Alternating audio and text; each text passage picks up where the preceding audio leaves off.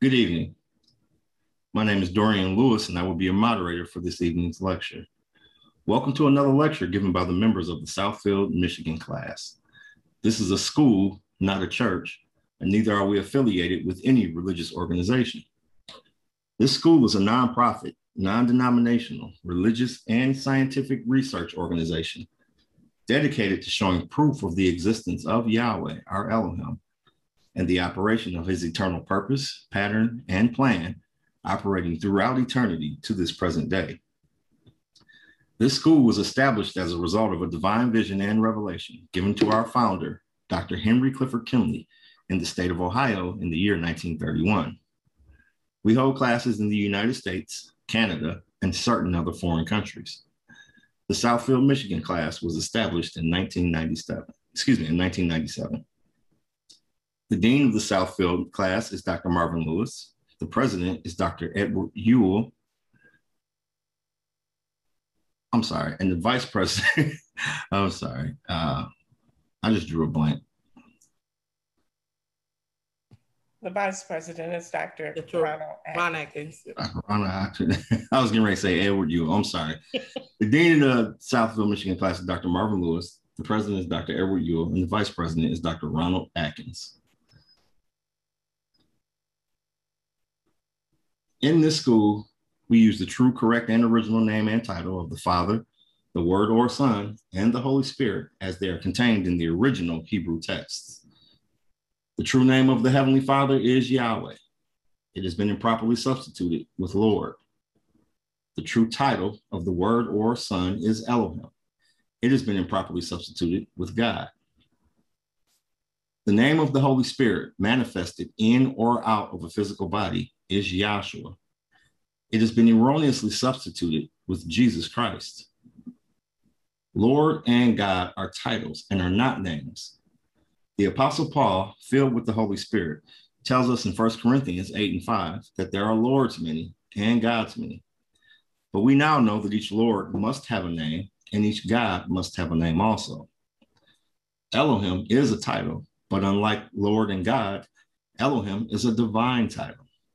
That means that Elohim is the title that our Creator chose for himself.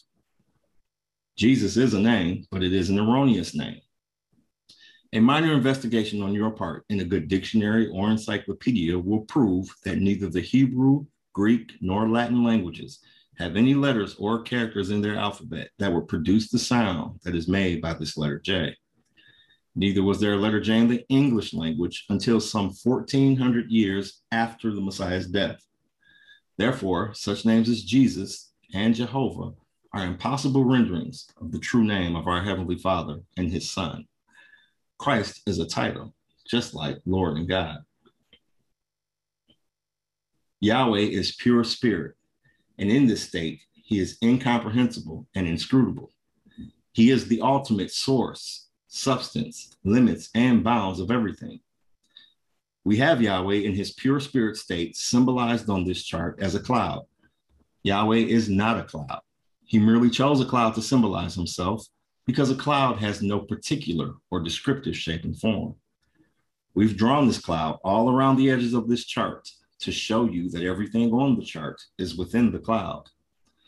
In like manner, everything in the universe abides within the pure spirit state of Yahweh. Yahweh, knowing that man cannot perceive of him in this pure spirit state, took on shape and took on form right within himself as Elohim. This is the Word or Son, a super incorporeal being, that is, having the shape and form of a man, but without flesh and blood. This form can only be seen in divine visions and understood in divine revelations.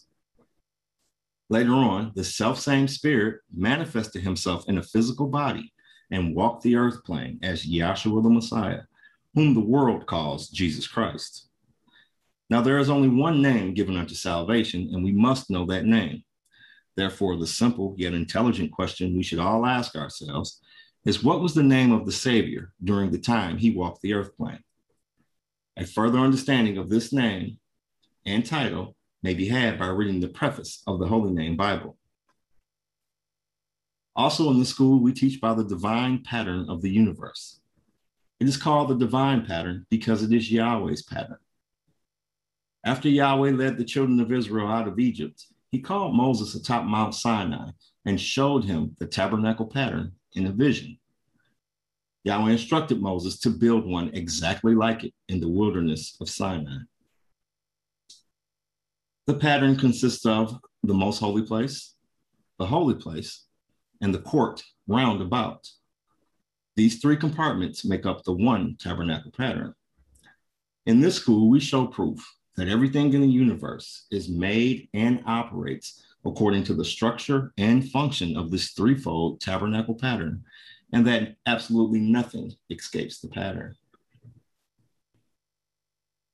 Our primary constitutional aims and objectives are as follows.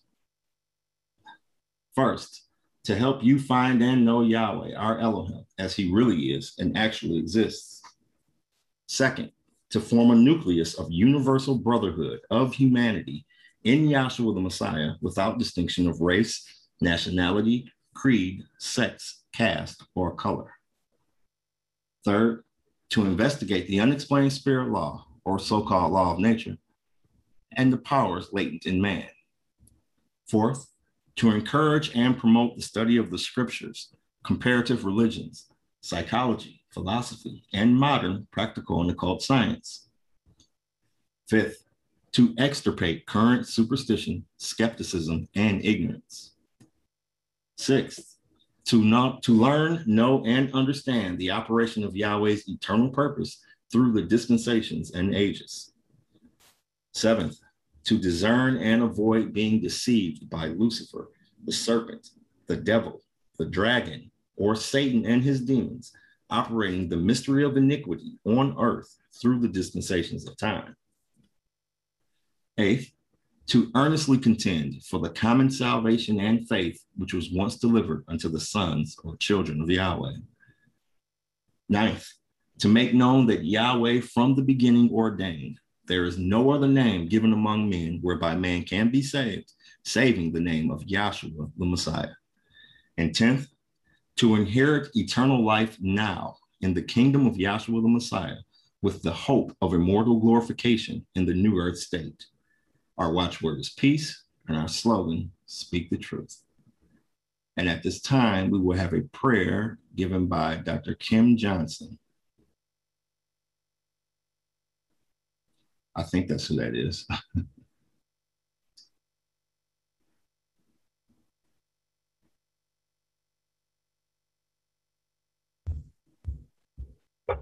Hi, can you hear me? Yes, ma'am. Okay, sorry. Outside of my car. But I just want to thank Yahshua for allowing us to be here, to be able to tune in to hear what he has to say. I thank him for, even through everything that each one of us is going through or just dealing with in this day and time, that he has truly still allowed us to be here at this moment. I'm really appreciative and thankful for his grace and mercy that he has bestowed upon us, for his keeping powers, how he has kept us mentally, physically, emotionally. And I just want to thank him, truly just thank him for this day and for this moment, to not take it for granted.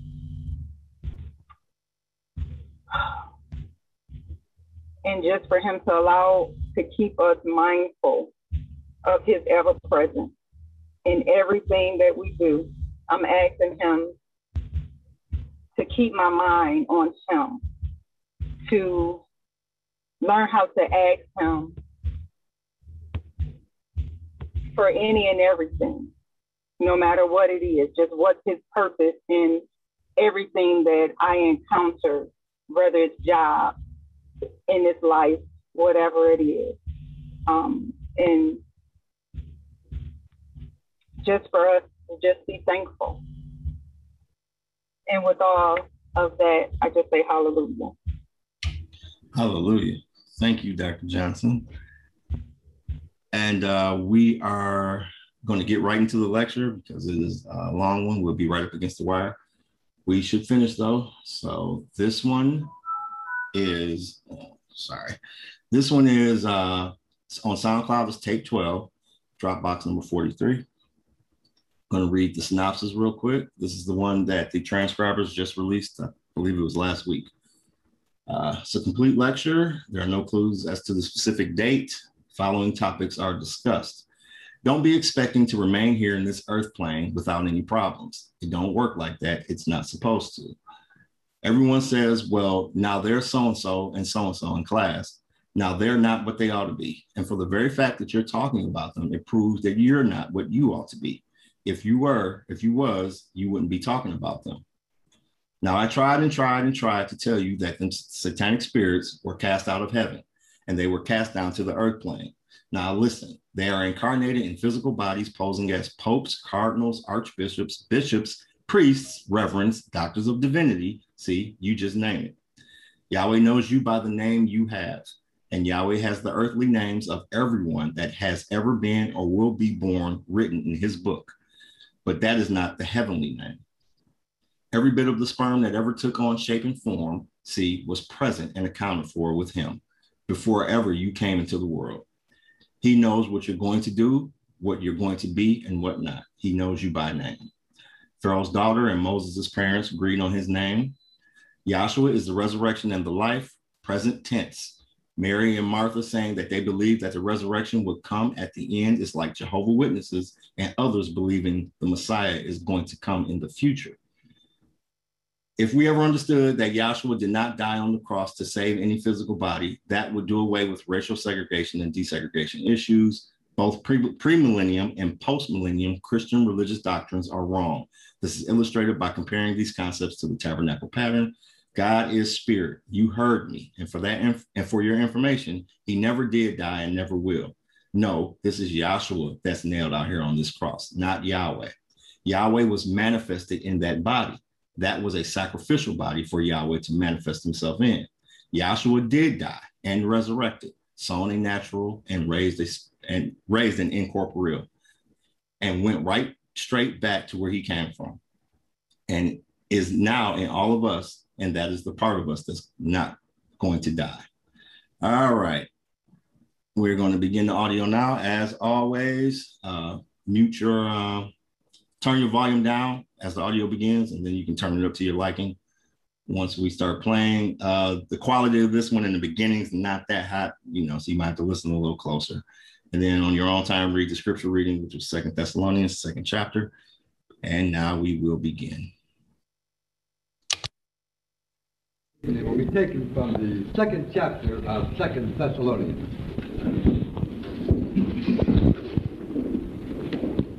I'm always happy and glad to testify of the ever-presence of Yahweh. He's always present with everything.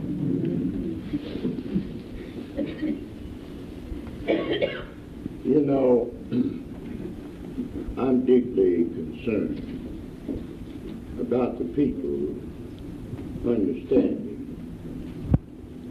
how to go about understanding their Bibles. And that's what, and the very reason why I got up here.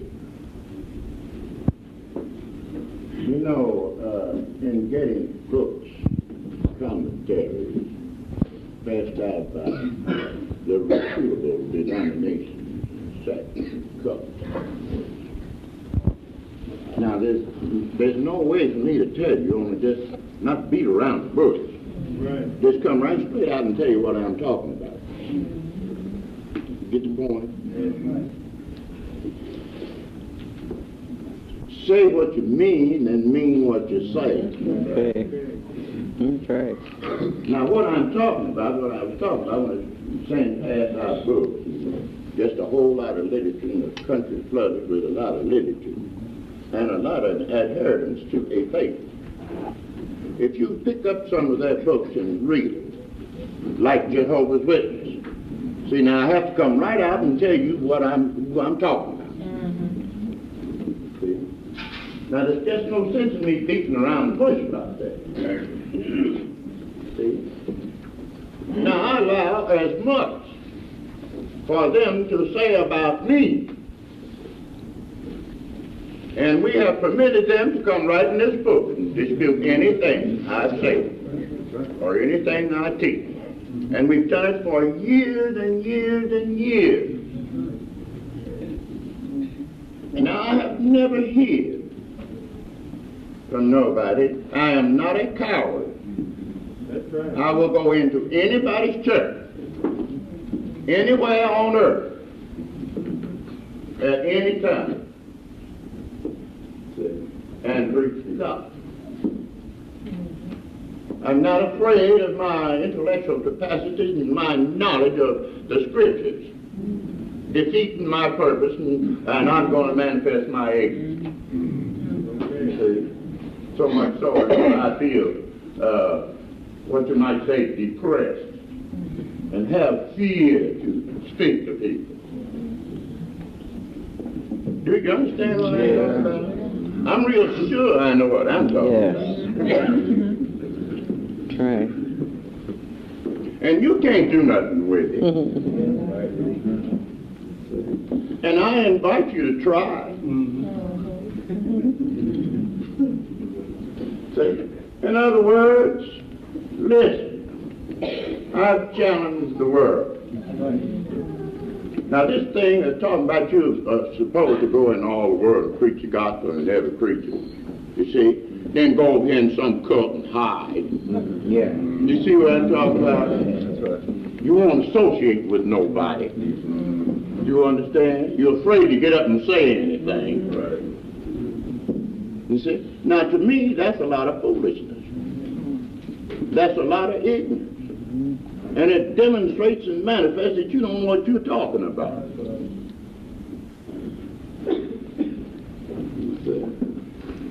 In fact, the matter, you don't believe what you're saying. Right.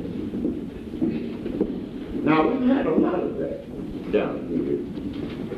And the reason why we've had a lot of it is because we try our best to get it over to you that this is a school.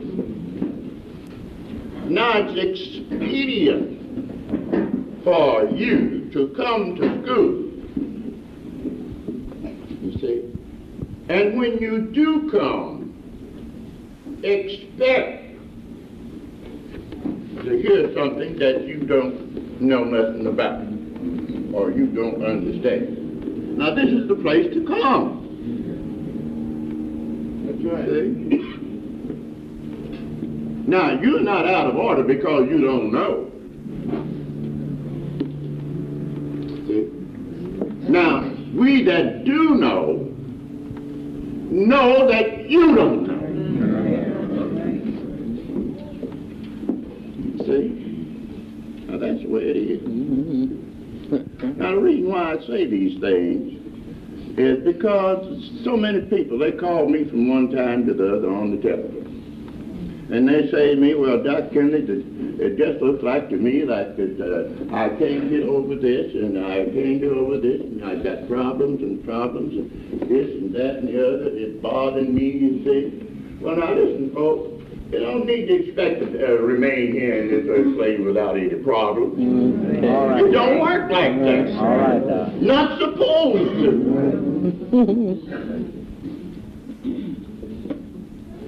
No, indeed. And when you get around to the place where you don't have no problems, no worries, you see, you understand? Nobody to be provoked with and vexed with. You understand? You see? Now you just rest assured you're wrong.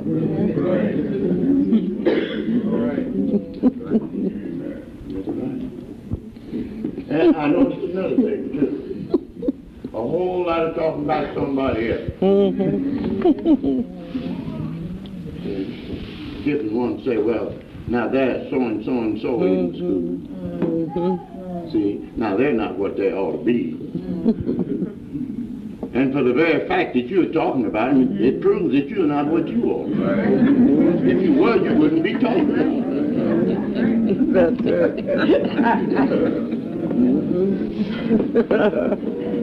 That's right. Just stop and think a little bit. A whole lot of these problems could be solved if we just stop and think a little bit. And if you were so sure that somebody was wrong, see, and if you wanted to be any help, why not just go to them and tell them? Okay. Right. That's right. See? Wouldn't that be better? Yes. As the high priest, the Messiah said this. Said, when you go to the altar, tell the Jews under the dispensation of God. And I'll be back in a few minutes, and we'll get straightened out with this book. Now, what we intend to do is this. We intend to teach. Yeah.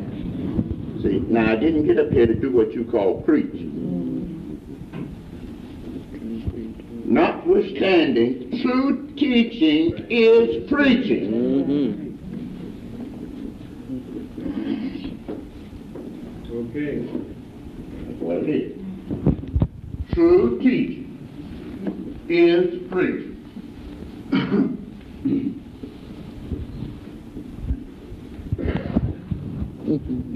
Something to think about it. Yeah. But the thing of it is, as I just started to say, they're under the dispensation of the law. Now this was to the Jews. That when you come to bring your gift to the altar, and you remember that your brother has aught against you, or you have aught against your brother, said leave your gift. That's right. That's right. Leave it right there. With the high priest. Don't try to alter it. That's right. Just leave it there. Then you go to that person that has aught against one another. You try to straighten the thing out, be reconciled with it. See? Now, I didn't say go to the priest. He was already standing like that at the altar. That you leave the gift with him and go see the person that took the offense. That's right. That's it. See? Didn't say confess to the priest. Do you understand? We want to get these things straightened out. That's right. See? Nothing in no book about confessing, nothing to no priest. That's right. True. See? That leave your gift at the altar, go your way, and be reconciled with your brother. And then come and take up your gift and offer. That's the law. That's the law. Yes, sir. Now, if you go to your brother, and he will not become reconciled with you, see, or he won't hear you, then what you do then is to go and get a witness. Go back. See? And try it that way to get the thing straightened out. Now then, if he won't hear that, see, then bring him before the whole group. Then if he won't hear that, Okay. what are you supposed to do? Get it. You see? Said, then lay me unto thee as a publican, see, or a heathen. That's right. That just about would make all of them heathens. No wonder David said, Oh, God. why did the heathen rage and imagine a vain thing? Yes. Now, instead of doing that under the dispensation of the law and doing something similar to that over here, you see, that's not the way you do it. You see, that's not the way we do it. We go over here and tell everybody else something about the other fellow. In other words, just plain downright backbiting. Exactly. See, say, did you hear the latest? That's right.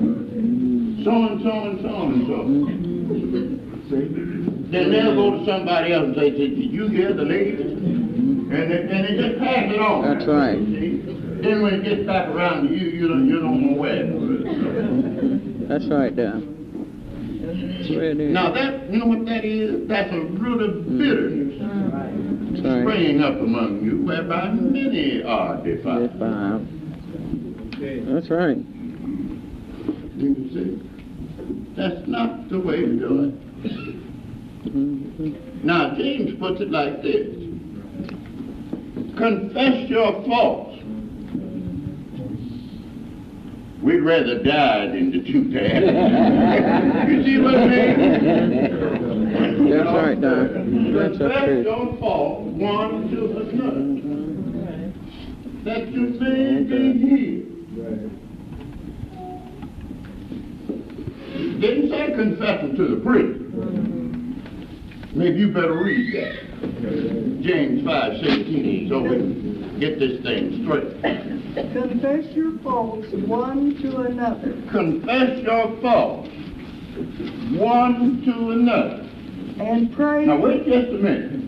Now this comes up from what I just told you about. You see, when Messiah said, when you come to bring your gift to the altar, and you remember that you and your brother had argued about something. You see, he said, now go back and be reconciled with him. He didn't say quit speaking to him. See? That's the way we usually do. That's right. That's the truth. That's the truth. See, we won't say nothing to them. We're going down the street and say something to somebody else. Now, James says, confess your faults one to another, that you may be healed. Now, somebody right this night is having problems. See, because they won't admit that they're wrong about That's something. right. That's right. And you'll never make it over the hurdle. All right, Doc. That's right, Doc. Tell it like it is. That is true. See? Now that's the thing that's wrong with the most people.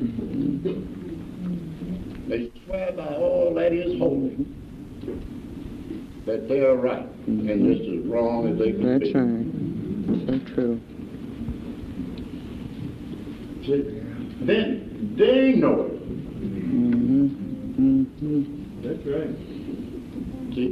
Know right down deep in your own heart that you're wrong. Right. But you wouldn't admit it, you wouldn't confess it to save your life. That is true. That's true. Yes, sir. To the person that the offenses occurred. Yeah. Right. Now, which oftentimes is a man and his wife. See?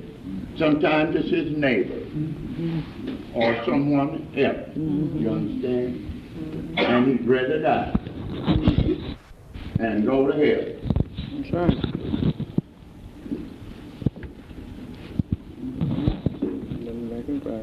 As they say about Marlboro. He'd rather fight than switch. That's it, boy. You see what I mean? Now the devil got it all tightened up like that. See? Now, if you look into what I'm saying to you, you find it'll help you out in your everyday life around your own house. All of it. Okay. It helps you over some of them problems. You know, it takes a pretty honest person. And then you have to kind of meditate a little bit. You have to kind of find out something about what's right. Yeah, that's right. See? That is to true. know when you're wrong. That's true. See, there's a whole lot of people deceived. They think they're right when they're wrong. You see? Yeah. Not to ask to most people. Say this. What is right? Let's throw it back on the church. People will say, well, what church is? Which church is right? Yeah. See? That I'm searching for the truth. Now, which church is right? See? Now, first of all, that person don't know what the church is. Right. And he hasn't got time to wait you tell him. He wants you to answer, point out something. Some church is right. See? Now, if you take it like it really is, there isn't any of them right. Right.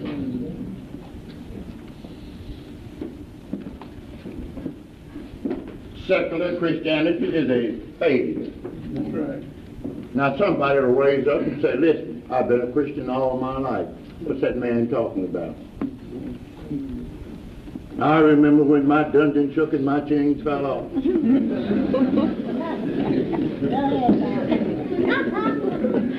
That's true though. And they'll quote us out of the Bible. Said, I'm like the Apostle Paul, that I'm persuaded that neither height nor depth nor substance, power, things present or things yet to come, shall separate me from the love of Christ. See, anybody can quote a Bible. Right. The devil himself did that out there in the wilderness. Do you see what I'm talking about? And that's the way we go on. Confused, deceived, stubborn. You understand? What the old folks say, slang way of speaking, is just downright bullheaded, determined. You see? Self-righteous. See? Nobody right but me. Everybody got to hear me, because, see, I'm right. See? Then if you ask somebody else what they thought about that character, I wouldn't like to hear the story. I wouldn't like to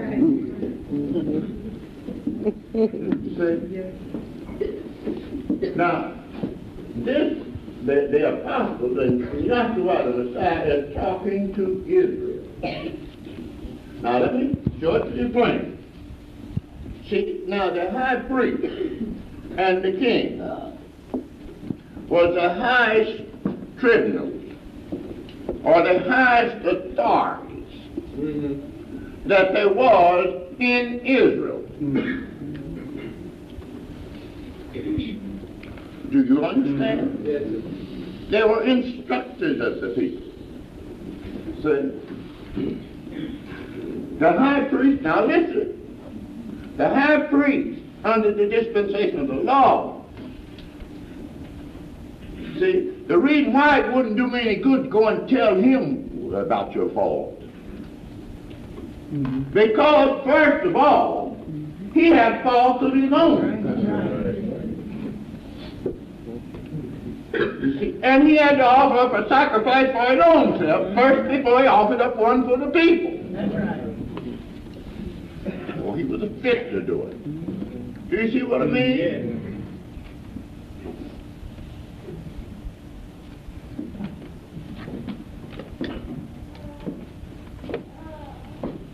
So now, when you get right down to it, it would do well for us to consider this. I've tried and tried and tried to tell you that them satanic spirits was cast out of heaven, and they are cast down to the earth plane. Now listen, they are incarnated in physical bodies. Right. Posing as popes, cardinals, archbishops, bishops, priests, reverends, doctors of divinity. See? You just name it.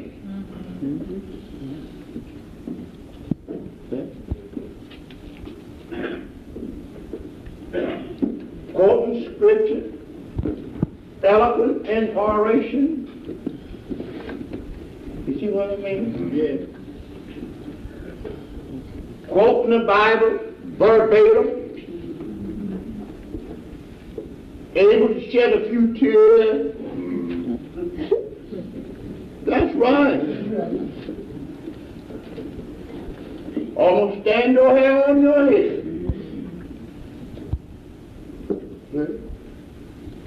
And the things he presents to you, listen, in your carnal mind, they seem like they're right. That's right.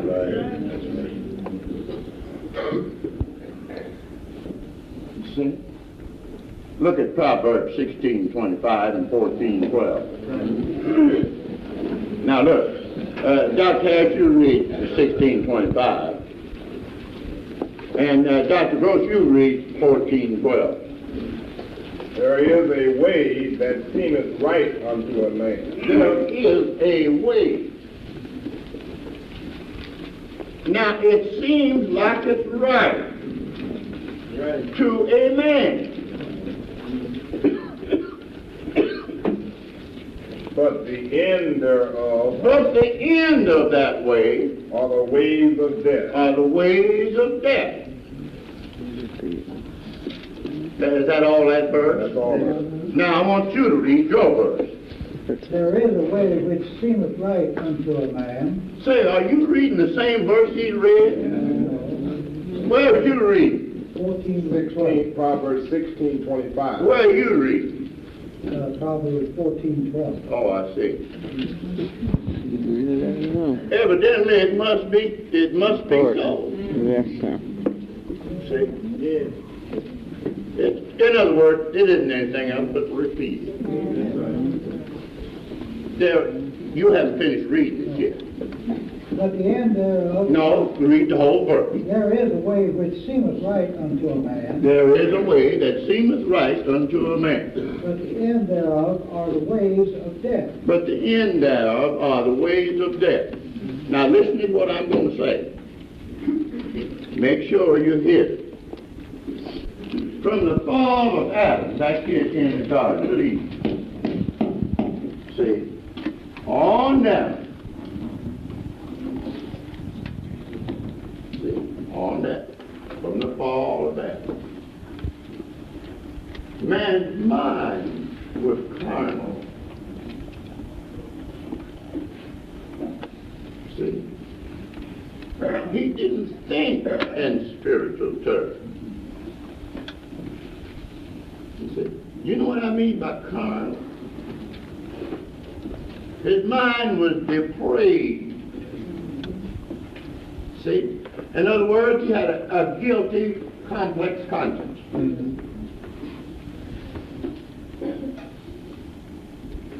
See?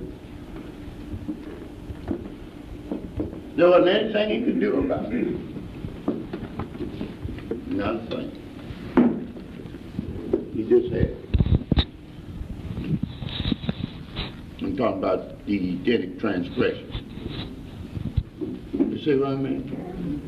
Now, as we come on down through the dispensations and ages, you see, maybe you better read that, what I just said.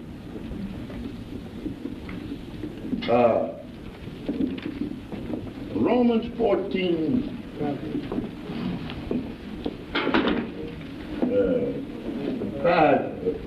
14. 5:12. 5:12. Now listen to what we're reading about.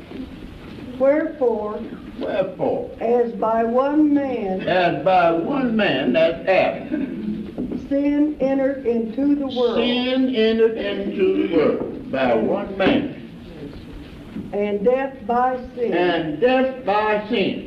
And so death passed upon all men. For that all have sinned. For that all have sinned. For until the law, sin was in the world. Sin was in the world. But sin is not imputed. But sin is not imputed where there is no law. Nevertheless, That's right. death reigned. Wait a minute. That's right. All right now. See? Now, out here coming on down, you see, it was Adam that was told not to touch the fruit of the tree. You understand? And that disobedience began there. You understand what I'm talking about? Now, it wasn't Cain and Abel. That's right. See? But back here, see, depraved conscience, a guilty conscience. Death reigned from Adam to Moses. Listen here, even over them that had not sinned. Now, there's always somebody wants to talk about how righteous Abel, how good Enoch was. He was so good until he walked with God and was translated. We want to come on down and talk about Abraham. We want to talk about Isaac. We want to talk about Jacob. See, you want to talk about Moses. You understand? Right. You want to talk about the prophets. You see? But death reigned over the whole thing. Okay. From Adam to Moses. Now listen. After the similitude of Adam's transgression.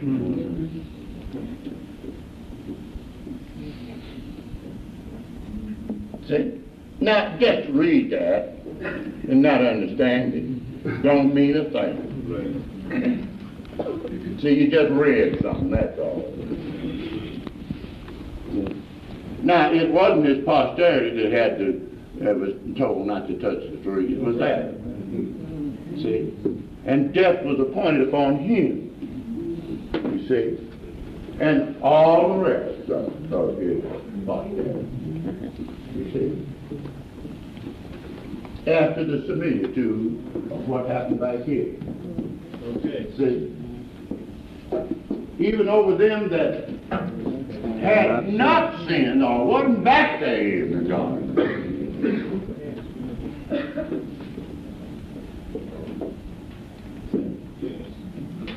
Now that's the first Adam. Now the only cure for that, just one cure for it, and that's the offering of the second Adam. All right. Cure for that.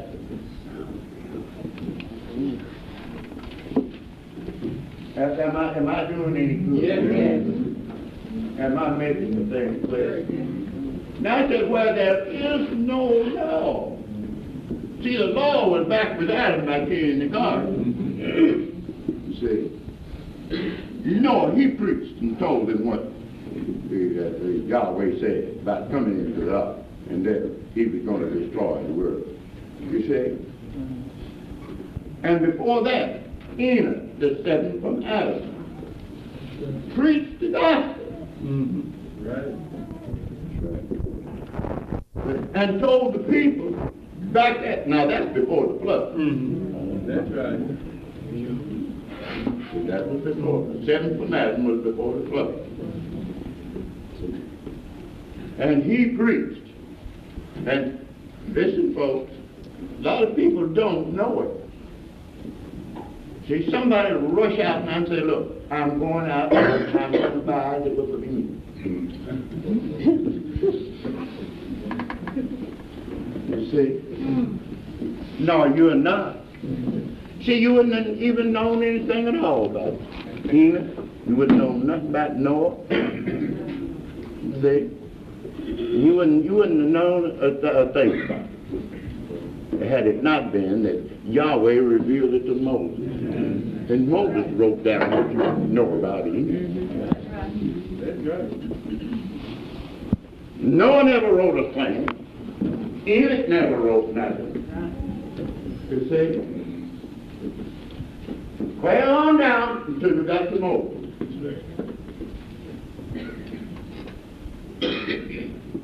Well, somebody said, well, what about the book of Jasher?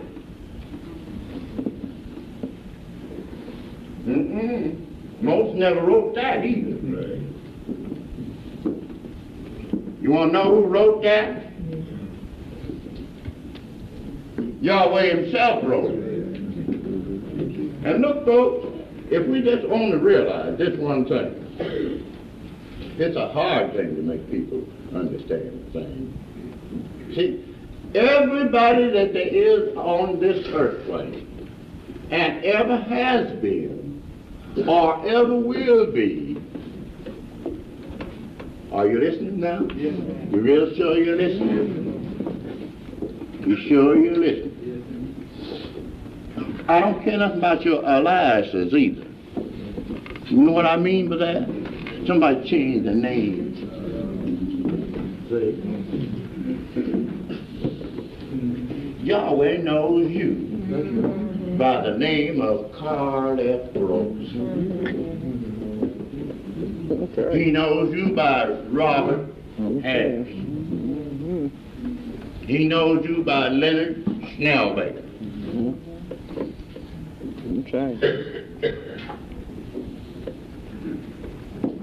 Get the point. Now somebody wants to jump up and show how smart they are. Say, well, look, I'm a Negro. I was brought into this country. And I've taken the names of the slaveholders. See? So we're going to change your name. See? To Yusuf X. Or something. You understand what I'm talking about? Lovey-dovey or something. Now this is what men are doing. They're giving you names. You get it? Yes. And they exploit you with that. And go back and tell you, well, look, this is the situation. And tell you those things. Now, the devil used every conceivable trick in the book, see, to fool you with. But in this book of Jasher, or the book of the upright, or the book of Elohim, or the book of Yahweh Elohim, are you listening at me? See, he knows you by that name. See? Slaveholder, or what have you. That's right. And all their licenses that you can get on. He knows them all. Now get what I just said. I'm showing you, this is what I'm showing you. So you don't miss it. See, every bit of the spermatozoid that ever, you see, from Adam on down, every bit of the sperm that ever took on shape and form, that has ever been born in this world, or ever will be born in this world, Yahweh has in advance. That's right. That's his name wrote in that book. That's right. Right. Before ever he ever appeared on the scene. That's right. Okay. Yes. You want me to prove that? Do you want me to prove that? Yeah, all right. No. Yeah. You see? Now look. Let me give you a demonstration, and then I'll prove. See, when he spoke to Moses at the burning bush. Now Moses, the name Moses means he's drawn out of the water. That's the meaning of his name. And say, look, while I'm on that, I think there's something else I've been laying off to tell you about. All right, now. Okay. See? All right. And since Brother Wilson that day told you about hallelujah, you see, which the people are saying all the time, hallelujah, amen. See, hallelujah. Yeah. See, they're singing it all the time. And when you try to tell them that's his name, see, they don't realize. Now let me show you something else about that name. Since I told you Moses means drawn out. Pharaoh's daughter drew, her servant drew him, Moses, out of the water. And he was called Moses, which means he was drawn out. See? Now there's a whole lot of argument about whether it's a Hebrew name or an Egyptian name. I'll assure you of one thing. Y'all may know. Now, let me show you about the name. Freddie, maybe you better do this. See, because I can't do the one thing at a time. And I don't want these folks to lose the continuity of thought. Now, I'm talking about Yahweh knowing you by your name. See? All right, it's Jeremiah.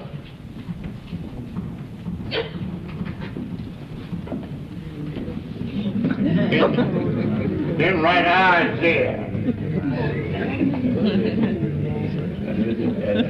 Right, Jeremiah, Isaiah. Right, Isaiah, Ezekiel.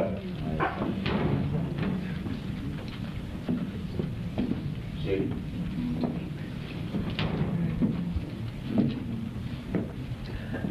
Hosea, Elijah,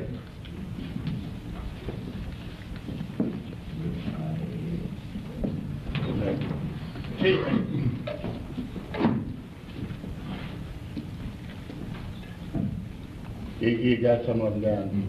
Now look, suppose you just change this I to Y as it is done.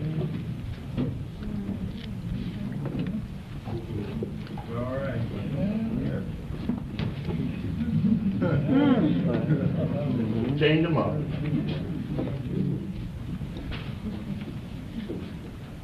See, now this L,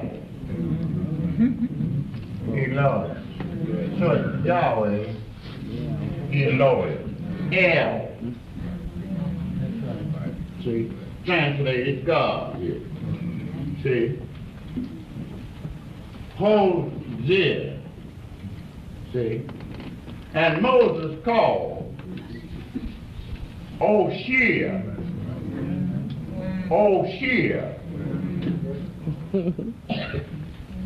the son of Nun, Joshua. That's right. All right. You see? That's right. See? Put yourself a Y here.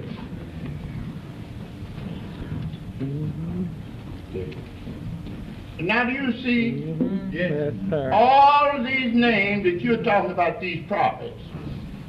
You see?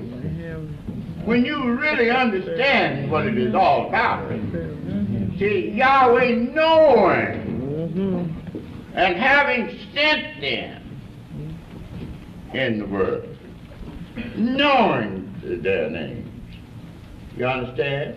And recorded in his book See, and bearing his name. See, beforehand.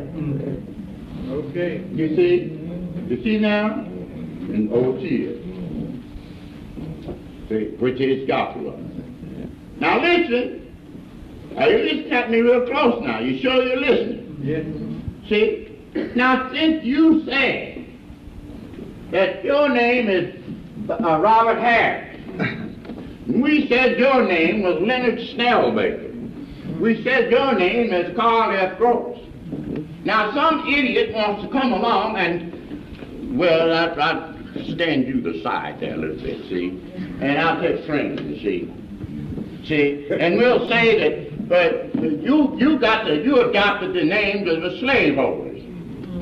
You see? So then we're going to change your name from Bob Harris to Yusuf X. See? And Franklin, we're just going to change your name to Y success. See? We don't want none of the slaveholders' names. We're going to name you this in our kingdom. See? Now I want to tell you the truth about the thing. You see, all of it, don't make no difference what color you are, don't make no difference.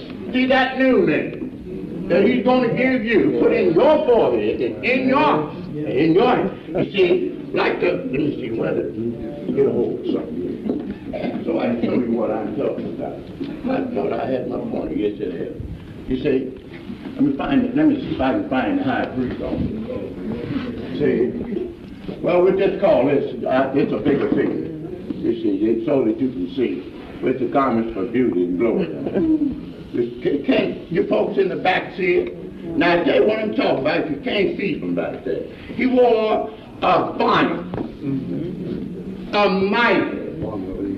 Well, get up and show him that thing. He wore a mitre, you see, on his head. See?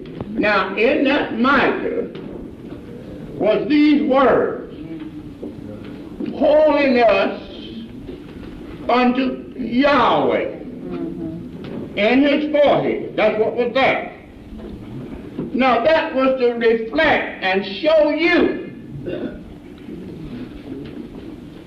that you bear the name, the true name of your heavenly Father in your forehead and in your hand. Everybody. Okay. All called by the same name. All that is in heaven and all that is in earth. Now you want me to read that? Yeah. Yes. Got that? Read.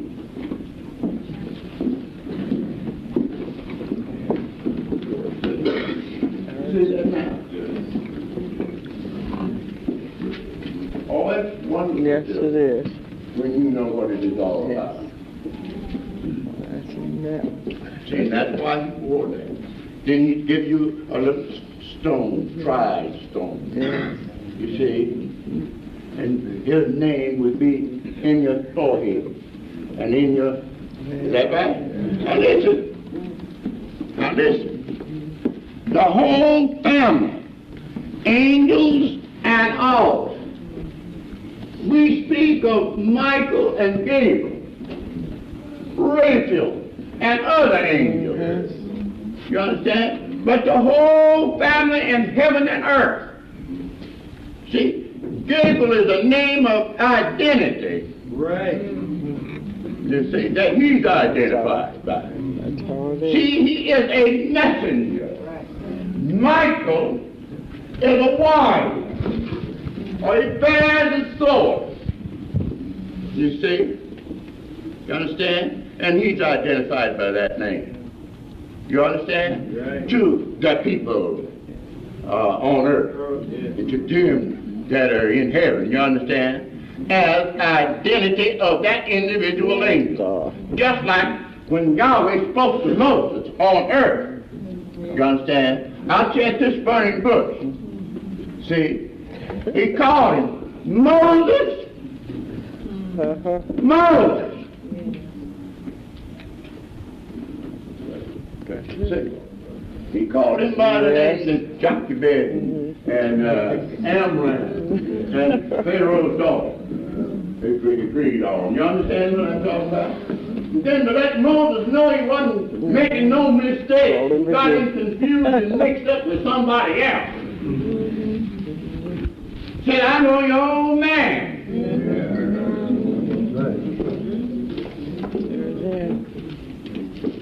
Said, I am the Lord or the God of your father. Jochebed. You see? Right. And reaching on back, and said Abraham, and of Isaac, and of Jacob. But they didn't know me by this name. They knew him by the name of Almighty Provider. Why did they know him? He provided or created heaven and earth, and all the necessary provision for the angelic host. You understand? And all the necessary provision of making an earth and populating it. You understand? And putting food and raiment and shelter and giving the man intellectual ability to know how to handle it. That's right. And enlightens everybody that comes into the world. That's the first chapter of St. John. Okay. And everything is made as it is made to cut off your excuse from your diabolical and ignominious stupidity. That's all right. That's all right now. That's it. Yes, sir. You all have a thing to say about you guys. I know you was coming out of HCK. Because all the evidence is right there, hanging right on you. Right. That's right, Doc. Because you're made in the likeness and in the image. That's it. Have you found it? Yes, sir. In Exodus 28:36. Exodus 28:36. And thou shalt make a plate of pure gold, Thou shalt make a plate of pure gold, and engrave upon it, and engrave upon it. like the engravings of a signet, That's it, like the engravings of a signet. holiness to Yahweh. Holiness unto Yahweh. And thou shalt put it on a blue lace, And thou shalt put it on a blue lace, that it may be upon the mitre. that it may be upon the mitre. Upon the forefront of the mitres it shall be. Upon the forefront, that means up across here. Right. Forefront of the mitre. And it shall be upon Aaron's forehead, And it shall be upon the high priest's forehead, that Aaron may bear the iniquities of the holy things. that an Aaron may bear the iniquities of what? Of the holy things. Of the holy things. The children of Israel shall hallow in all their holy gifts. See that now?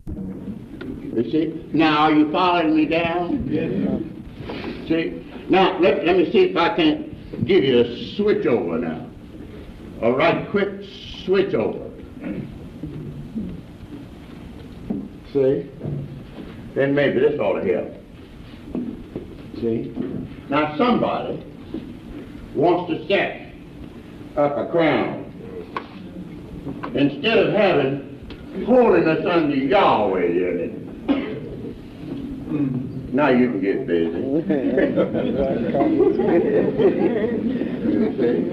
Now, I told you I'm teaching now. Right. See? Instead of him having holiness unto Yahweh, as reflected by the high priest back there.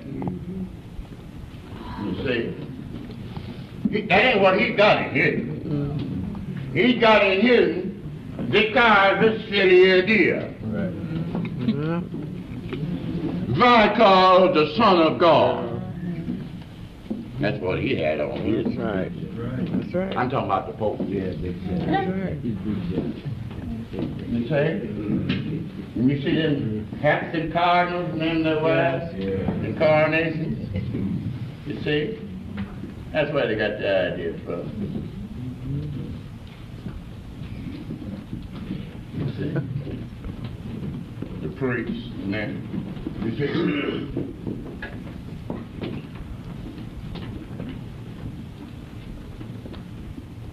6, 6, 6. Now look, folks. Yahweh worked 6 days and created the man. Now that's an earthly man, 6. That is not the heavenly man. See? So now when you get this 6, when you get this 6, 6, 6. See, now this is what you got. Well, you rubbed it off, didn't you? No.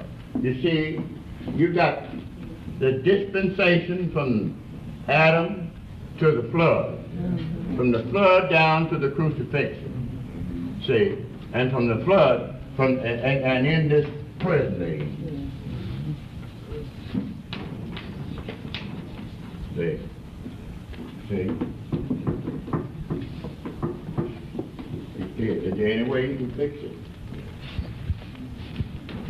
Yeah, that's right. See?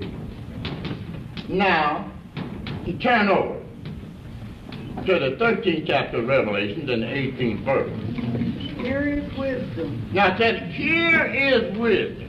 Now, if you're smart, you see, if you're real good and smart, see, and you think you know so much, you see, and you always want to show off. Now here is wisdom. Let him that hath understanding. Now, you see, let him that hath understanding. Count the number of the beast. Count the number of the beast.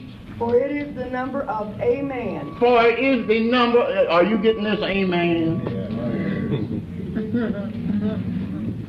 See? For it is the number of a man. And his number is 600. And his number is 600 score and 6. You see? Yeah.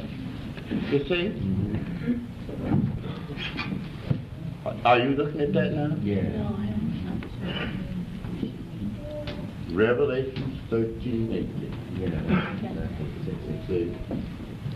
Revelation 13, 18. See? Now that is what the Apostle Paul was talking about in the lesson that he read here. Yeah. Right. In 2 Thessalonians. That's right.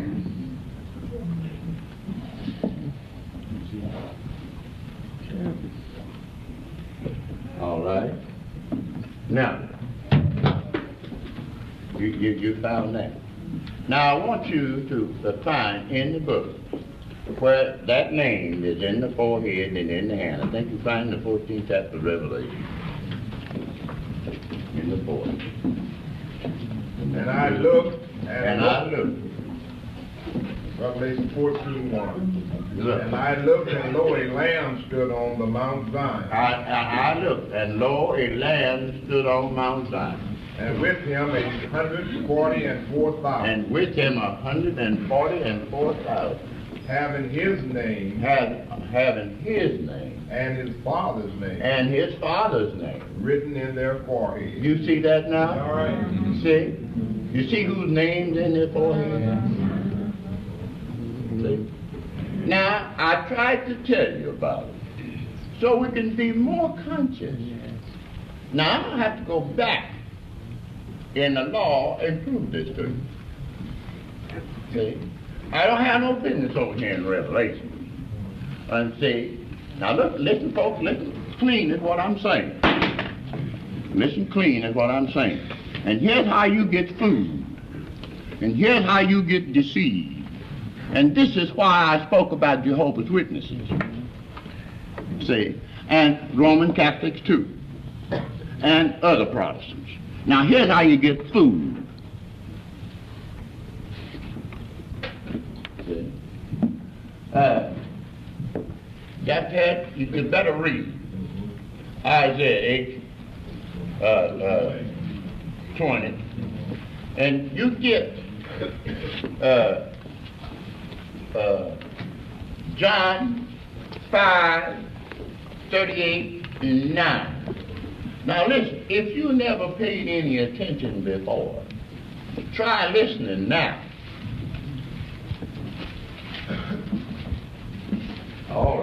to the law and to now the testimony. You see, this is Isaiah. God. You got it now? Yeah.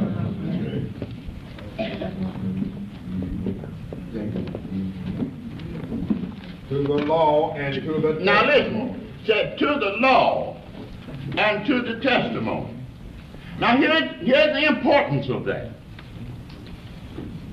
See?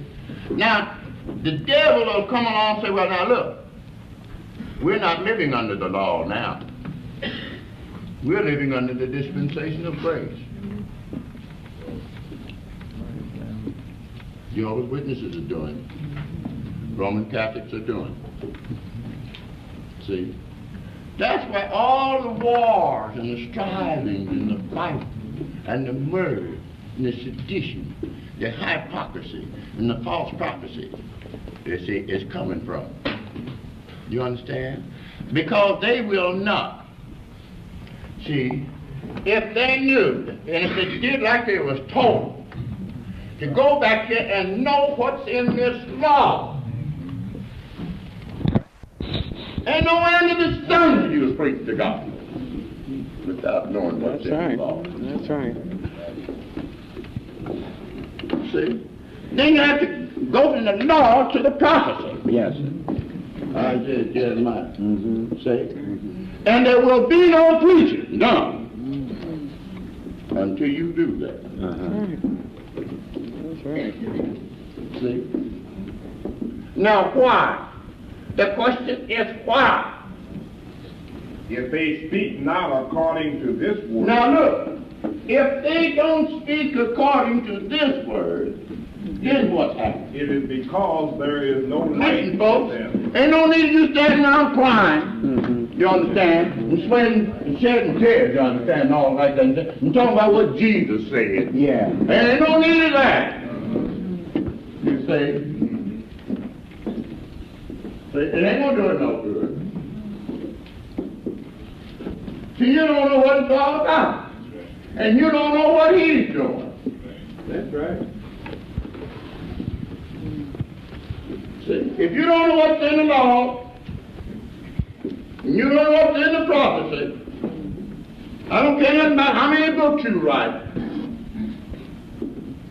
See, and how smart you think you are.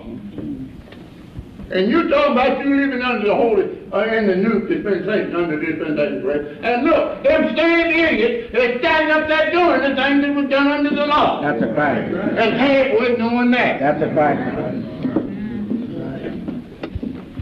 For example, see, for example, the present day so-called Jews,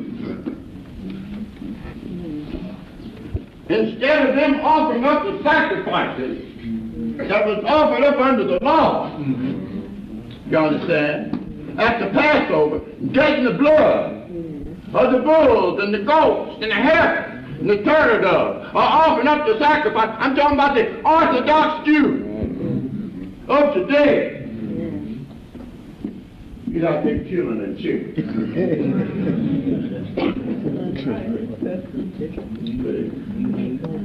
See the point? Get some blood. See? But when that lamb was offered down there, not a bone of him broken. Yeah, what you doing with the chicken bones? Okay. All right. And if it didn't do no good back here, bones and blood of bulls, it ain't gonna help it over here. You see what I mean? Yes. Now what I'm trying to tell you about is that's faith. See? Now if you don't want to face it, see, and you don't want to come up to it, and you want to have some other doctrine, now you listen to me, you go to the elect. That's right. See, somebody said, well, I'm not going to. Well, be damned if you don't go. All right, Doc. That's right. You always said that. That's right. Yes, sir. Yes, sir. That they will be destroyed or damned. That's right. You see? That's just an imagination that you've got that you won't go. And that won't keep you from going. All right. Here comes along somebody says, listen, brother, I'm an atheist. I don't believe in the Bible. You always said back at point, and that is the point that the man wants to die, but after this judgment. So he said, well, I don't believe in that. First thing you know, you see Hobbs or somebody else going along with you. Singing, you understand? Singing, you understand? Song and the eulogy. See what I mean? Over unbelief and belief. You see what I'm talking about? Now look, it's you that's going to lose your soul. And let me tell you this. Now get this straight. The devil knows it. And he is just as hell scared as he can be. He's frightened. Now look what he did, what he said. And Yahshua come along. Passed by them too. That's right. See? And then mentally deranged. Folks up there cutting themselves. That's right. See, in the tomb. They run out. And they said, now Yahshua of Nazareth, we know who you are. Son of Yahweh. That's what they said. He said, listen, you shut your mouth and get out of that man. Did nobody say that? That's what he said. That's right. And James, I had you reading over there a while ago, or talking about that. You see, 5:16. He said to death, see,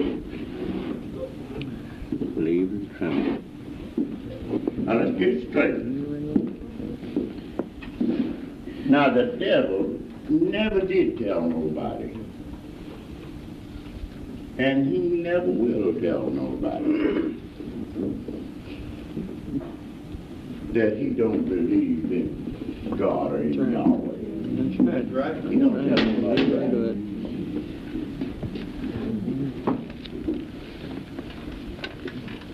Because he knows better. Very good. See?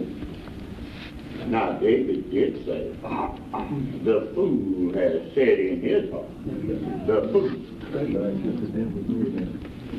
has said in his heart, there is no he known or God. That means the fool. And really not responsible. That's right. You see the point? And James said, the devil, they feared and trembled.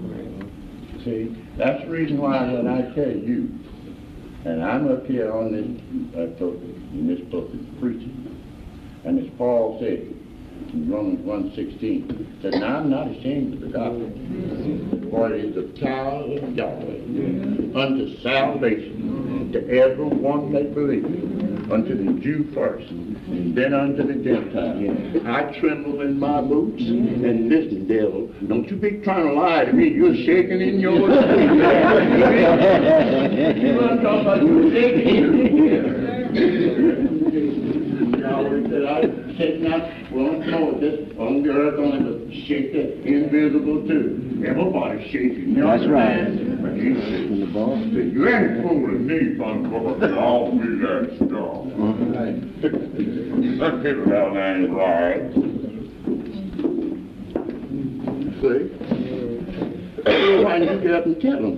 I'll hold up your hand. You can have the pulpit. Yeah.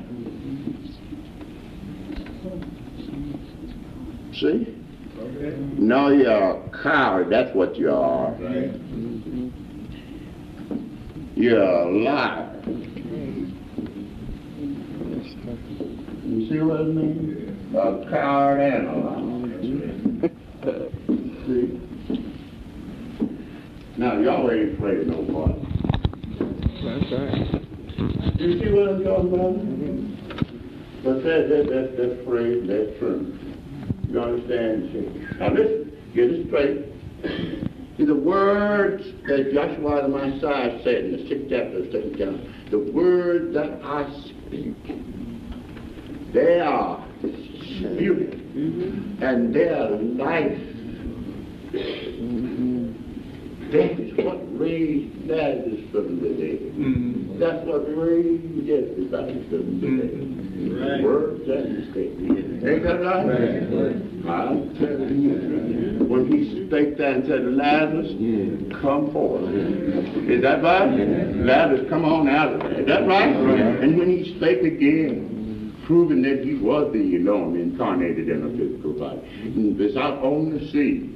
The tempest rose up. Ain't that right? And the billows swelled in the ocean, you understand? And all. And it just tossed that boat to and fro out there. And them boys hanging on the side of the boat, you understand? And they creeped up to him, you know, and they shook and said, don't you care if we perish? We have something to do something, you understand? You don't care whether we perish or not. You ain't up here asleep for it. He just woke up and said, peace, be still.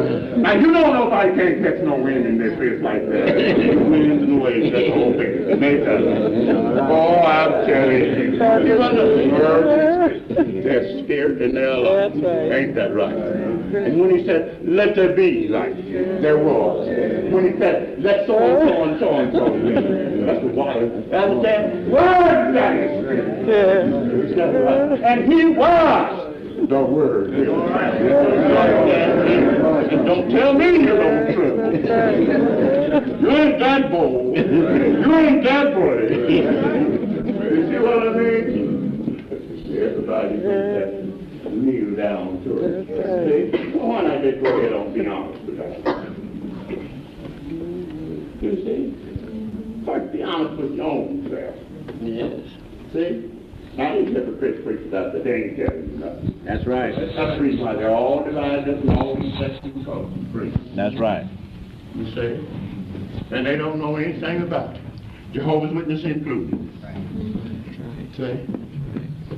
Now, the reason why I said that, I'm real sorry. I can't be dragging a lot of books down here every time I come to school. Yeah. See? But they bring me books all the time and say, look here. Says, what do you think about this? Then they put a script at the end of it. See, just time was Jehovah's Witnesses said. Don't tell me now. If you insist, I'll bring the book down and read it. You brought the book, didn't you? He said the time will soon come when the inhabitants of the earth, see, will inherit eternal life. And live on this earth. Right. That's right. Now, he said the time was coming.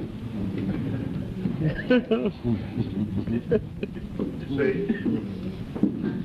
when the people of this earth that believed in Christ would inherit eternal life.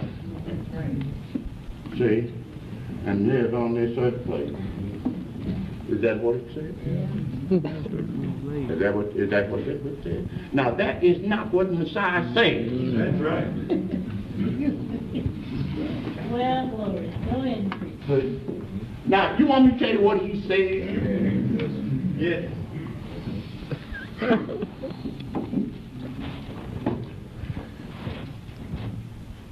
Go ahead and read. Tell them where to read. John 11:25. John 11:25. Joshua said unto her, Joshua is talking to Mary and Martha. I am the resurrection. I am the resurrection. And the life. And the life. Now listen at it. He that believeth in me. He that believeth in me. Though he were dead. Just a minute. We told you a while ago, just ring from Adam to Moses. Right. All down. That's the committee to the translation. And that promise Redeemer. The seed of that woman. You understand? That would bruise that serpent's head. And the head that bruised his heel. Isn't that right? It's them. That was to come. You see? Now, Mary and Martha said, see, Yahweh was the Messiah. Said, now, if you had been here, my brother would not have died. See? And he said, I'm the resurrection and the life. You see? And then the conversation is like this. So now, if you had just been here, he wouldn't have died. But you're too late now. Because see, by this time, he's thinking. Or in other words, mortification, you say. See? His body's beginning to decay. Now you follow what I'm telling you. Because now this is where I'm coming to. I'm coming right back into this man's conscience. And all them that will follow. And that comes redeemed. Down to the knee. Now that's what I'm after. See? Showing you how it works. And that's why you have to go back to it. You have to go right back where you lost out at. That's right. You see the point? Right. Go right on back in your mind. That's right. And on back in your conscience. You see? Everybody. See the point? Could I just say this? Every sin that a man commits is without the body. That's right, Dad. That's right. Everybody is all right. And he did not die out there on this cross to save nobody. All right. Black folk, white folk, yellow folk, red folk didn't do it. No, sir. And not the first one going to be saved. Not one. There you go. That's right. That sounds strange, doesn't it? That kind of has kind of strange. Now, didn't it? Sure did. And if we just want to thought there, or if we ever got that in our head, that would rent in this segregation thing. You see, they wouldn't be having all this problems with segregation, desegregation, and all in the school.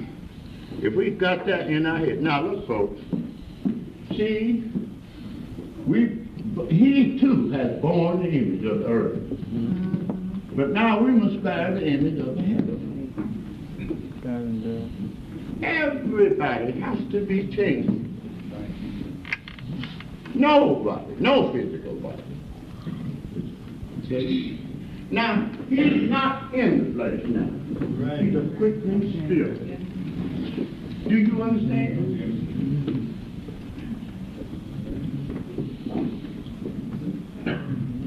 Now, people are walking around. A satanic spirit incarnated in them, and they're talking about, yeah, brother, when I got the Holy Ghost, I spake with other tongues that the Spirit gives us. See, and they'll tell you something about when they got the Holy Ghost. You understand? Now that's all the devil is doing, around telling people what happened to him when he used the Holy Ghost. And he's telling you to be like him. You understand? And you don't know the difference. Because you won't go back here to the law and find out what's going on. You see? Read. I am the resurrection. I am the resurrection and life. He that believeth in me. He that believeth in me. Though he were dead. Now, though he, listen, all of the death reigned inside of the world, though he were already dead. Yet shall he live. Yet shall he live. And whosoever liveth, and whosoever liveth, and believeth in me, shall never die. Shall never die. Believest thou this? Do you believe this? He's asking Mary, Mother. See, what did they say? She said unto him, Yea, I believe that thou art the Messiah, the Son of Yahweh, which should come into the world. And when she had so said, she went her way and called Miriam, her sister. Now this is what I want you to see. He that believeth on me,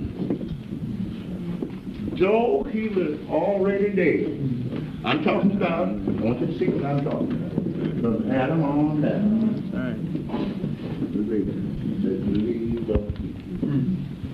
that he was the one that should come, though he had already dead. Listen, folks, even disintegrated. So his reigns consumed in the dust of the earth, as Job put it. Here after skin worms that devoured the body of man, yet in my flesh shall I see him for myself, and not for another. For I know that my Redeemer liveth, and that he will stand in the earth in the latter day. You see what I'm talking about? And here he is standing in here in that latter day of that closing of that age, talking to Mary and Martha. And Mary and Martha said in one instance that we know when Messiah comes, he will tell you all things. He said, I'm he that talketh with you. That's me. See? And he that believeth in me, though he were dead, yet shall he live. Now there wasn't a thing, you see, they could get over to. Say, well, we know we'll see our brother in the last day, in the resurrection. See? Now that's the same thing Jehovah's Witnesses say. Right. That's the reason why I called you attention to it. They say, after a while, that we're going to be resurrected and we're going to reign on this earth 1,000 years. Now that's called pre-millennium. That's right. See? Now then, there's a post-millennium, meaning this, that when Messiah comes, see, they that are alive, they and walking around. And the fourth chapter of 1 Thessalonians, 16th verse. And they that are dead, they will be resurrected from the dead. See? And then they will live and reign with him on earth 1,000 years. You see? Now that's what you call eternal life, you see, and then going head on. Now that's pre-millennium. Now when you say pre, you mean before the earth is disintegrated or dissolved. That's right. See, when you say post, it means after the disintegration. Right. Now both of them are wrong. Right. Pre and post. That's right. Now let me show you why. Let me show you how you can tell that right quick. See? Or maybe you can see from here. Now this is the most holy place. This is the holy place. And this is the outer court. Now the holy place is between the most holy place and the outer court. Would you read Matthew 24:15? We therefore shall see the abomination. Now when you therefore shall see the abomination of desolation, stand in the holy place. see, now a priest would be here, a post would be here. Right. This is the intermediate, or between a priest and a post. Stand in the holy place. See? You see what I mean here? Now, by you standing in the holy place, that's where we're supposed to stand. Right. In the holy place. Right. See? Now, the spirit that is in us is on in the most holy place. The spirit. That's right. And our body, Down here. since we've passed the sacrificial. Yeah. You understand? Since That's we've right. passed that. Yeah. And he died once for that. Yeah. See, this is out with us. Yeah. That's the reason why the water's out. Uh-huh. You see we've been regenerated. And going on in here, you see. And we stand in the intermediate, see. You understand? Now look. When he is revealed from heaven, that's here, then you see, we will appear with him. Because, you see, we will have a spirit body just like his, and not a physical body. Yeah. Do you see? Yeah. So it isn't a pre, and it isn't a post. You see? It's a present. That's right. Okay. See? Yes, we're living and reigning with him right now. In the kingdom of Joshua the Messiah. The kingdom has already come. Yes. We've already been translated. Yes. We've already been resurrected from the dead. Yes. You understand? But your carnal mind and them satanic preachers out yonder. Yes. You see? That's the reason why Messiah says, he that believeth in me, though he were dead, yet shall he live. And he that liveth, see, and believeth in me, shall never die. There is no possibility of nobody, listen out and get this straight and take it home with you. See, nobody that believes in Joshua the Messiah is going to ever die. That's right. That's the truth.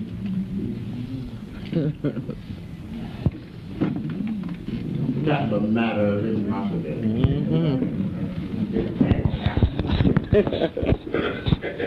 I thought you said a while ago. See, sure, I didn't tell you that this thing here is already dead. That's right. You see? That's it. You see what I mean? It's been dead all of that. And I just got through telling it ain't going nowhere. That's right. See? But to the place from whence it came. Do you know where it come from? Yes, sir. You see? Now there's always somebody talking about, yeah, my mother, she's gone on to heaven. I tell you what you better do. I recommend you to go back down and look in the cemetery where you left.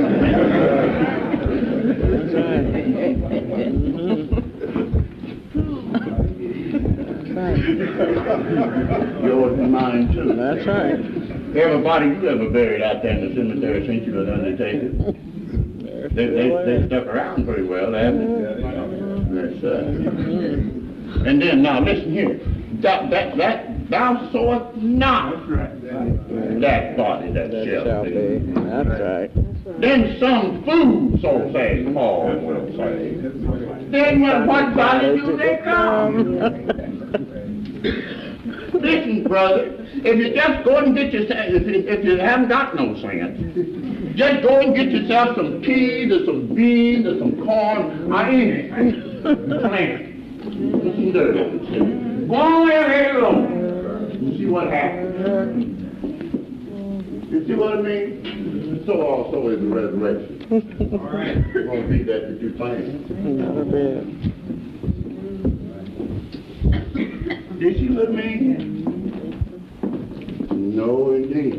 Here you are, old man, all wrinkled up here, all bald up here, all full of rheumatism, you understand? There's some broken bones and all. Now you gonna get up here and resurrect you. You see what I'm talking about? Now, so that you can see now, I want to make it good and clean. See, when you plant some beans that have reached maturity, see, then it goes back. That's a young bean. Yeah, that's right. That's right. It's restored back to it. Isn't that right? You see what I mean? It ain't that same old man planted out there all full. Is that right? Now if you're going to have them beans up there, see, now if that's what it's going to be, if that's what it's going to be, you might as well quit and quit now. That's right. You see? Because you know this thing you got hanging to you. You see? See, if it's just got to be this, yeah, if it's just got to be. Always forbid. See, you just might as well quit. Yes, indeed. Some of us would even rather swap it off. Some kind of a change. Do something. They've been hunting for the fashion of youth and all those things. But now let me get on the subject. He that believeth in me, though he were dead, yet shall he live. And he that liveth and believeth in me shall never die. You see, now what? The part of you that will never die. That's the part, Williams. Yeah. That's the part, Bishop. That's the God part of you. Do you understand? Man is threefold. He's pneuma, psychic, and soma. He's soul, body, and spirit. God is spirit. You heard me. And listen, for your information, he never did die and never will. No, sir. That's right. That's right. No, this is Joshua that's nailed out here on this cross. Not Yahweh. That's it. Yahweh was manifested in that body. That was a sacrificial body for Yahweh to manifest himself in. Joshua did die. The resurrected, sown a natural and raised him in Costa Rica. And went right straight back to where it comes from. That's right. And is now in all of us. You see? And that's the part of us that's not going to die. That's it. You understand? You see? That's it.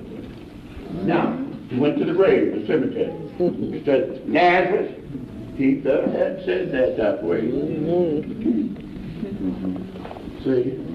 Lazarus, come forth.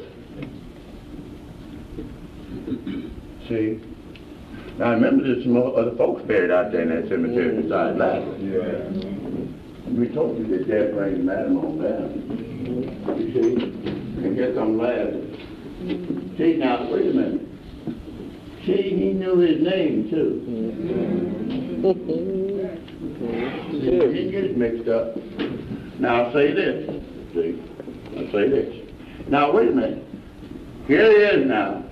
He's dead and buried. He said he was the resurrection and the life. Is that right? Yeah. Matthew 27:52. Read it and read it quick. I want to show you what happened. Okay. Just the one grave was open. See? And the grave was open. And many bodies of the saints. And many bodies of the saints. Which slept or rose. See, there he is, going on back down to that, Adam, going on and coming on down. Through that, see? Okay. See? And many of the bodies of the saints which rose. And came out of the grave. And came out of the grave. After, not before, but after he resurrected. See, then what happened? And went into the holy city. And went into the holy city. And appeared unto men. And appeared unto men. Right? Right. You see that now? Yes. Oh, children, if we could just see this.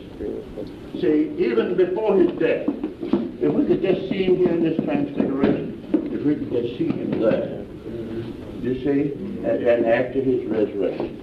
See, many of them that come out to say that word there, the lady to send you upon. You know, I ought to have you to read one more verse, and that's Hebrews 9:27 for this reason. You see? Now look, folks. Now listen to what I'm going to say, Williams. See? This death was appointed upon this man. This man died after and paid the bill. Yeah. The death. Right. He died for the whole thing. Now listen to what I'm saying now. Now he's resurrected from the dead. See? Paul puts it like this. That death has been abolished.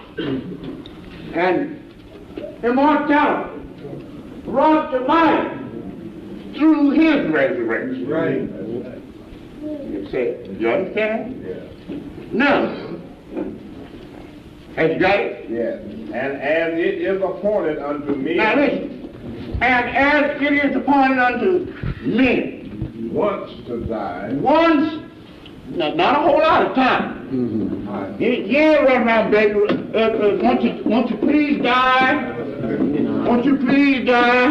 Run your old man, kill your old man, gross your old man. Won't you please die? This point that a man wants to die. But what? But after this. The judgment. Now look up here at me. See? He died. Now we are after death. That's right. This is life, eternal life. Yes. After death. Yes. All right. That's right. That's right. That's right. See? Jehovah's Witness talking about looking down yonder, it will soon come. I know the man down in the ground. Sure you. Some enjoy eternal life. Right now. Yes, sir. In the kingdom of Joshua the Messiah. And I, the real me, will never die. Yeah, you take old Kinley to the cemetery. You understand? I'm not talking about that fella. You see what I mean? You get it? Did you all get in? You all get in. Now I wanted to take you over there in Exodus 32 and 3. Where I'm not going to worry you with it. Read when you go home. Yeah. You see? And you'll find that he said that whosoever told Moses when Israel had sinned. Listen, now let's get these words straight. When Israel had sinned, this is what Yahweh said to him. I'm showing you why his name is in that book. Just like he knew Moses. Just like he knew Isaiah. Just like he knew Ezekiel. Just like he knew everyone. He knows you by your name. You understand that you have. But that is not going to be the real heavenly name. That nobody. You understand that no name nobody can give you other than this. Him himself. That's going to be everybody's name. Because this is everybody's old name. That's right. That's right. And then everybody belongs to this family. That's right. Everybody going to bear his name. Yes. All right. You got that straight? Yes, sir. See, you see? Now he told Moses that whosoever sinneth against me, Yahweh said this. Now, you see the Pope is sitting over here, talking about excommunicating somebody.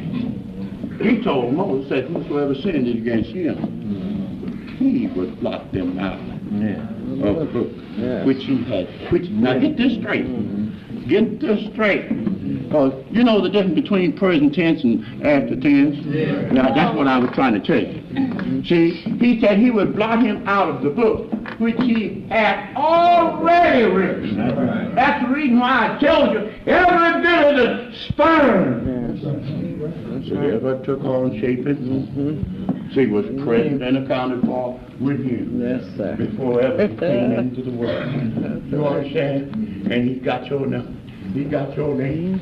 You understand? And he knows what you're going to do, what you're going to be, and what not. You see what I mean? You see that now? And he knows you by name.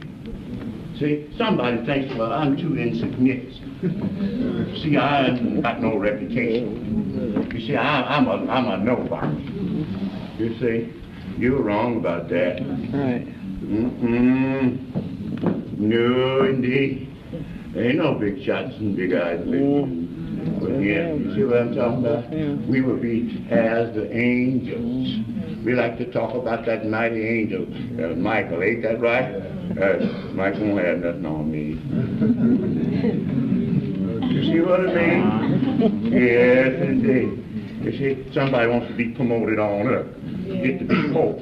You understand? And all that kind of thing. Jacking you up, you know, typing you up. You see? And Paul said that in Romans 9:22. What if Yahweh, listen to this, willing to show his power,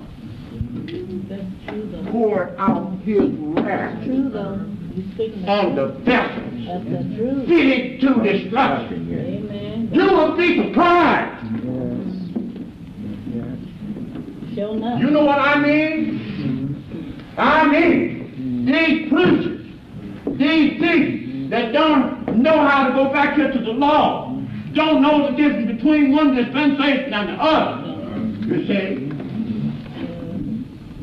Don't understand the purpose. You understand? They're vessels that are fitted to destruction. All right, Doctor. That's right. See? You see?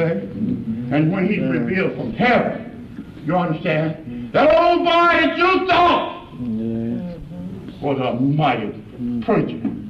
You understand? He'll be standing around crying. Yes. You understand? Lord, haven't we done many wonderful things in your name? And he'll say unto them, depart from me, ye that work iniquity. I never knew you. And it said, that's you talking about sorrow and crying. When mama died, and when my sister died, when my father died, when my mother died, all the tears, the burning tears is shed, because mama's gone. You understand? It's not comparable. Talking about sorrow. You don't know, you don't even know the name. You know what sorrow is. Until you've seen that. You see what I'm talking about? You have to go on those people over there in Biafra and other places that are starved to death, even the children. You understand? And you have compassion on them. But you don't know sorrow until you have missed it. See, there's no more chance for you. You understand? And you have bucked up against and ran up against the word. You've been deceived by these hypocrite preachers going around telling you to do the things that were done in the other dispensation. Telling you, say, that Jesus said, it's often as you eat this bread and you drink of this cup, you show forth my death and suffering until I come. They don't realize that he was, Galatians 4:4, he was born under the law. You understand? He lived under the law. He fulfilled. Listen at me. You listen at me. He did everything away with everything. Natural. That's the reason why I say it's not the natural life. You understand? All them carnal, water baptism, and Lord's Supper, and everything. You see, and you don't even know that you're not reading in the New Testament. You're reading the biography. You don't know what he's doing. John 5:39 says, you search the scriptures. You understand? Going back there to the law and to the testimony, so you know what I'm doing. And they saying that he's instituting. And here he is standing up saying, he's fulfilled. Right. You see what I'm talking about? And they're saying he's instituted. You understand? And the priest standing up there laying a little wafer on somebody's tongue, and he's dapping his eyes and swallowing, you understand? And rubbing his belly, talking about eternal life, you understand? Some great juice, you understand? And it never was nothing to it. No. Your conscience yourself will tell you you ought to feel ashamed of yourself. Right, ain't that right? And when Joshua stood over there in the synagogue in Capernaum, this is what he said to the Jews in that synagogue. He said, except you eat of my flesh and drink of my blood, you shall have no life in you. That is the heart saying, who is here? Ain't that right? Is that what he said? Right. He said, how can this man give us his flesh to eat? You're talking about cannibalism. Ain't that right? But the prophecy said that he would speak with parables. I'll be through here just as soon as I bring this point out to you. Understand? The prophecy said that he would come with stammering lips and other tongue.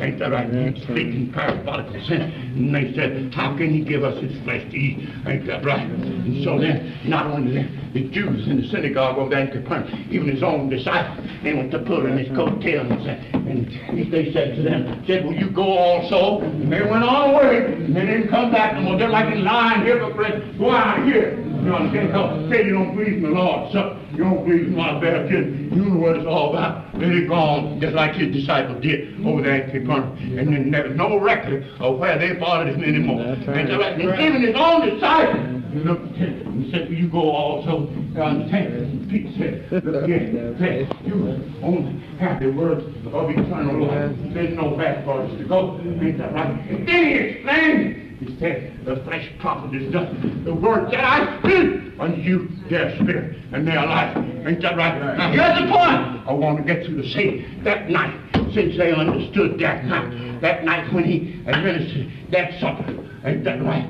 They understood when he took the cup and said, this cup is my blood in the new covenant. Ain't that right? This is my body, which is broken for you. They understood that he was speaking, and this was the words that he was speaking that was spirit, and there was life, and there was no fuss and fight about it, because they understood it. Ain't that right? You see, it was the words that he was speaking. You see what I'm talking about? And say, listen here, let me tell you something else about that same thing. And I often sit there in my seat and look at it and wonder about it. You understand? And that night that he put that blood in that water, he rose up from the table and he girded himself about with the towel and began to wash the disciples' feet. Ain't that right? Well, now, why is it every time the priest comes up here to minister the Lord's Supper, why don't he do like Jesus done after he got some supper? He goes up and girded himself about with the towel and began to wash the disciples' feet. Take the whole business or let it all go. Ain't that right? Because you got to have the blood, and you got to have the water, and you got to have the spirit. Ain't that right? And so now, he is the word of God himself. And when he was washing the disciples' feet, he said to Peter, he said, you don't know what I'm doing now, but you shall know hereafter. Peter didn't know he was washing his feet. Ain't that right? But that was the word of God. Him washing their feet, that was the washing of regeneration by the word of God. You see what I'm talking about? Regeneration by the word of God. Ain't that right? Now here's what I want to show you. You look at these charts, and you see over here on these charts, here's resurrected. And you know good and well that something was before he died. Ain't that right? And you know he washed the disciples' feet. Ain't that right? And after he washed the disciples' feet, he rose up and sang a hymn. Ain't that right? Well, he sang the song with Moses. And then he went on out there and crossed over the brook Kidron and entered on into the Garden of Gethsemane. I tell you, he's going down by that lost step at a time. Ain't that right? And then we know just exactly every step that he's making. Ain't that right? We know why he's got to go in the garden. We know what's got to happen in the garden. We know what Yahweh in the beginning he scooped out the little brook Kidron behind the cross. Ain't that right? We know why he put the garden of Gethsemane out there, because he got to go in the garden of Gethsemane, just like Adam was in the garden of Eden. That's right.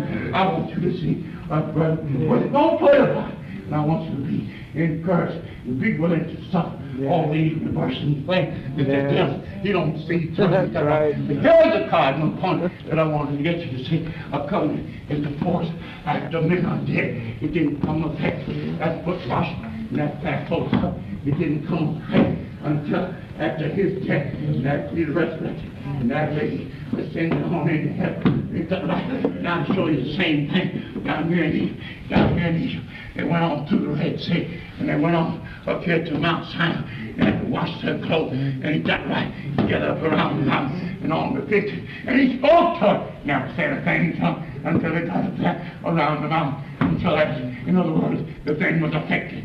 Then it got right. Spoke from Mount Sinai to become effective and better. It began to shake. And Joshua the Messiah standing on in heaven and on the 50th of the day of Pentecost. When he poured out his spirit in that right, that Passover and that one fight washed the disciples' feet. Ain't that right? It become a fight. And they were washed with the washing of regeneration. And they was renewed. Ain't that right? After the end of man. Ain't that right? Yeah. They were quickened and they was resurrected from the dead state of sin into life. They was translated on into the kingdom of God. Mm-hmm. All right. That was a doozy. That was a good lecture. I hope everyone enjoyed it. What we're going to do next Tuesday, which is the the 13th. The 13th, we can take questions about this. I know there may be some questions about this lecture, so we can do that, and we'll just play it by ear. And then the Tuesday after that, the 20th, we're going to go to the other Dr. Kinley lectures. There was a few we didn't do because they were longer than class periods. They're like over 2 hours long, so we're going to split them up and just do them in 2 parts, and then maybe we can do an hour, one class, and then have a discussion, and then do the next part, the following class. So anyway, I hope everyone enjoyed it. All praises to Yahshua Messiah. We hold classes on Zoom on Tuesdays and Thursdays from 6:30 to 8:30 p.m. Eastern Standard Time, and on Sundays from 11:30 to 1:30 p.m. Eastern Standard Time. We will now close with doxology, which is taken from the last two verses of the book of Jude. Now unto him that is able to keep you from falling and to present you faultless before the presence of his glory with exceeding joy, to the only wise Elohim, our Savior, through Yahshua the Messiah, our Sovereign, belong glory, majesty, dominion, and power for all times, now and ever. Let us all say, hallelujah. Hallelujah. Hallelujah. Hallelujah.